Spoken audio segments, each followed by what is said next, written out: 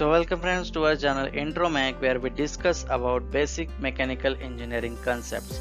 So guys, we have started our new series based on the conveyor selection, and in our previous sessions we have covered like what are the different parameters that are required to be considered for the conveyor selection, and in the second session we have seen what are the different types of conveyors, and while selecting those conveyors which parameters are required to be considered, what input parameters are required, and how we can get the complete solution. Now one major important parameter is motor selection. So whenever you have some conveyor, you need to design or you need to select the motor. So let's check out how we can select the motor with the help of online tool.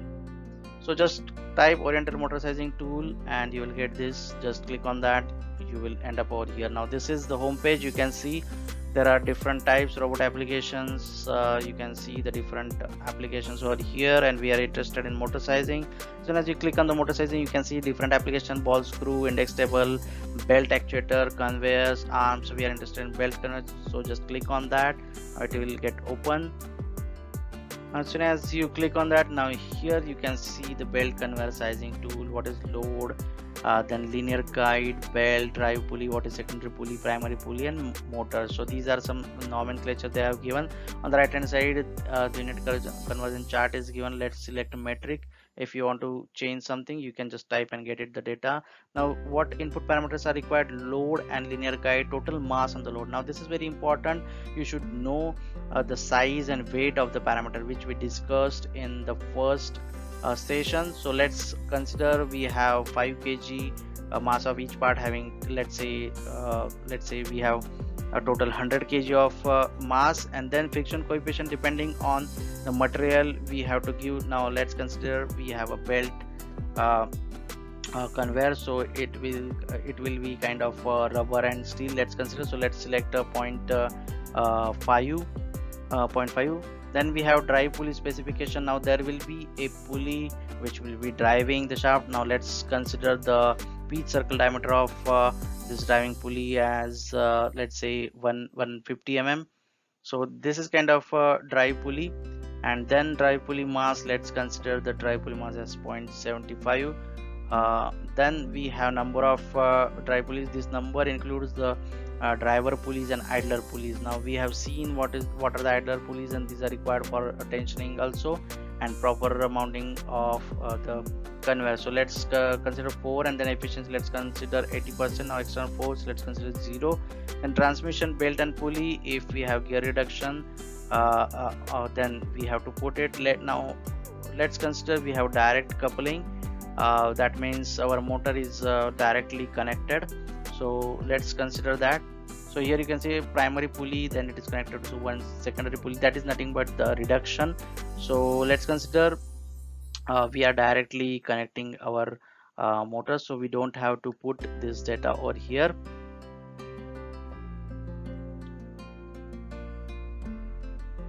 So primary pulley mass and then secondary pulley mass, that all data is required. So if we have that data, we can put else mechanism placement. Now we have seen incline, no. If it is horizontal, select 0. Other requirements: if it is necessary to hold load even after the power supply turn off, then we need electromagnetic brake, so let's select this option. Then operating conditions, whether it's a fixed speed or variable speed or positioning operation. If you select variable speed, you have to give operating speed 1 and 2, and then the acceleration. And if we have a fixed speed operation, then we have to give the operating speed. Now this is depending on our cycle time calculation. So now let's select as 5 mm per second, and acceleration time is 0.2 seconds. Then we have stopping accuracy. This is very important. If we don't have any precision, then we can have, let's say, 0.5 mm. And then the safety factor, let's select the safety factor as 2. So we have given all the inputs. Now let's hit calculate, and here is the answer. So we get the load inertia, the required speed, the required torque. Now required torque is the most important parameter, because based on that we can select the motor. The load inertia factor also plays an important role when we select the motors and a gearbox.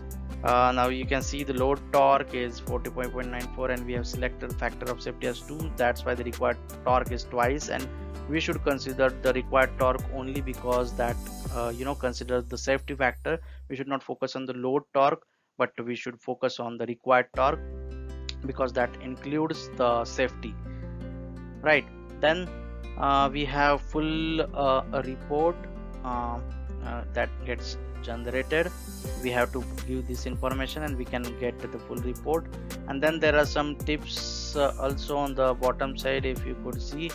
Then it is kind of some tips, which type of motor or which type of model you can select depending on your output parameters which we have got from the software. The load inertia, you can see now the permissible load inertia, that is an important parameter. When you select the motor, you have to check that whether your requirement is matching or not. Now let's see, the required torque is 92.26 Newton meter. Now let's see if we change the parameters, how it affects. So let's go back and let's select let's change one of the parameters. So what we can do is let's double the mass.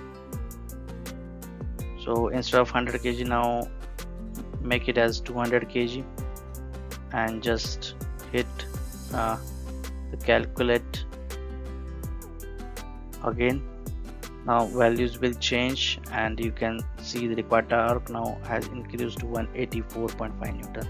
So this is how you can utilize this tool. You should know the input parameters, and if you know the input parameters, you can get the required torque for your system, and from that you can select your motor. So this is it, guys, for our today's session, and we have already our sessions based on the motor selection and the gearbox selection. So after this, if you get the required torque, you can also watch those videos. I will drop the link so that you can understand how to select the motor and gearbox from the required torque, right? So if you have any doubts, please do write into the comment section and we can discuss over there. Until then, keep intro making. Thank you for your patient listening. Thank you.